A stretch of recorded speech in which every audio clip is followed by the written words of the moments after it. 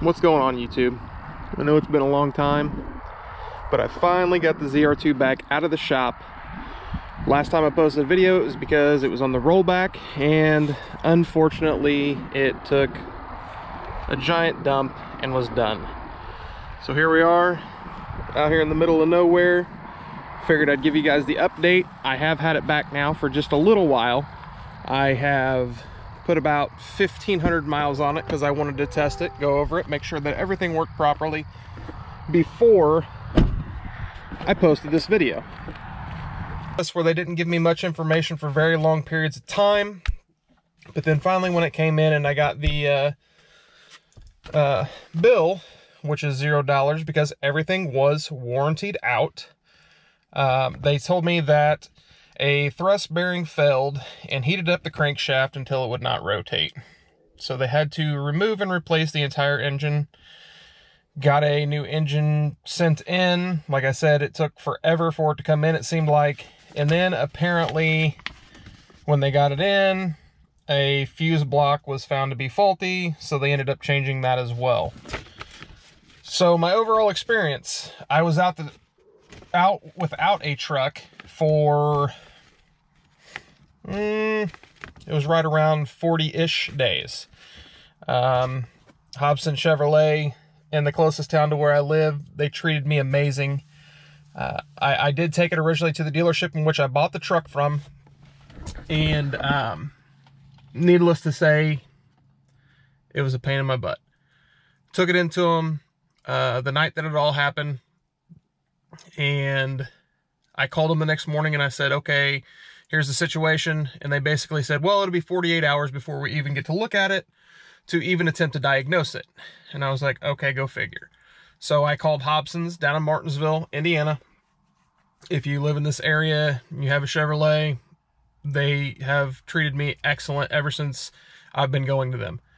But I took it, had it taken over to them. They got it in within same day and said, hey, your engine's locked up. We can't tell you the exact problem of what it is yet. So they didn't know that the crankshaft locked up and overheated. So, but same day that I took it into them, unlike the dealership that I bought it from, I asked them if they would have any kind of rental or anything along those lines that they could give to me to use while my truck was down. No. Hobson's, yes. Same day, gave me a rental that was completely paid for. They put me in a GMC Terrain.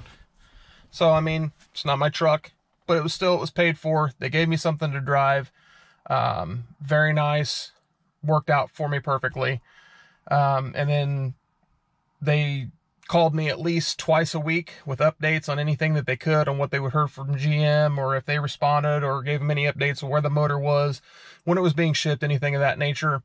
So it was really nice to have the dealership actually work with me and help me to try to get this resolved, as opposed to my original dealership that I bought it from, which is Greg Hubler Chevrolet in Mooresville, Indiana. I will not ever refer anybody to go there to buy anything.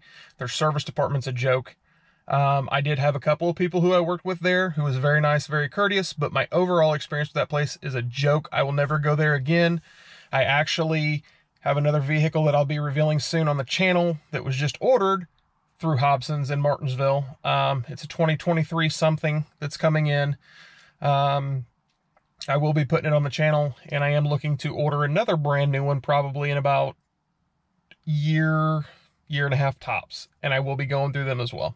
And then GM actually reached out to me afterwards, and they wanted to do a compensation type of package, if you will, for my downtime and for not having my truck, even though I did get an SUV. They were like, well, it's not your truck, we understand that. And they offered me 3-year, 36,000 mile maintenance package. A lot of people are like, oh, well, that ain't nothing. Hey, you know what? It was free. They gave it to me. They fully honored my warranty, so I'm not going to complain. I only really truthfully made one truck payment while I didn't have my truck. Granted, it was longer than that time frame overall that I didn't have it, but and you look at the grand scheme of things of the oil changes and stuff over 3 years, that alone is going to pay for, you know, more than what I paid for my truck payments. I know everybody's truck payments are different. Some people's are $700, some people $1,000, some people $450, you know, just whatever you put down, whatever your credit is, everybody's is different, and I get that. But for me, it was a nice little added package that I got for it, for my troubles from GM. So I know there's some people out there on YouTube that's had engine problems, not quite as severe as mine, where the engine was completely done. If I can point, the ZR2 is back.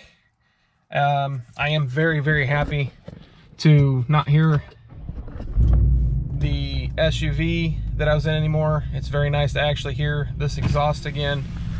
And it is functioning. So I just fired it up. We're gonna go down the road here. We're gonna drive, and just so you guys can see that everything's working, let me flip around here. No lights on the dash, minus parking brake, but that's okay. But everything seems to be working good. I have no lights whatsoever. They fixed it, so because whenever I would go to try to start it, it just said I don't really remember the code or the message that came up on there, but it basically was just telling me that, hey, your truck has no power, it has no nothing. Even though I had power from my battery, just the truck itself, the electronics in it, it was done. And that's just due to the motor being locked up. Now the downfall is my odometer is not going to be correct as far as the engine mileage is concerned. My truck shows 11,000 miles right now. Like I said, that's only about 1,500 miles currently on this new engine. So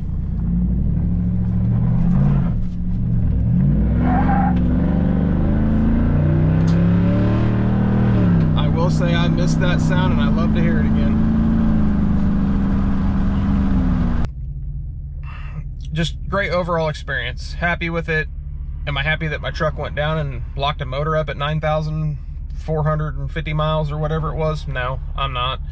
But it got taken care of. In my opinion, it got taken care of in a pretty timely manner considering today's world and the way everything is. So sneak peek to what's coming. I've got three kind of reviews on some newer vehicles I'm gonna bring to the table on the channel, so you guys can tell me what you think. You can tell me if you want me to do more videos on them or anything that gets done to them. I'll probably post on here.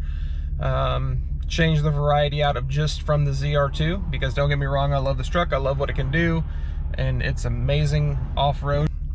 That's the review. Hopefully it answers questions to anybody how the warranty process goes.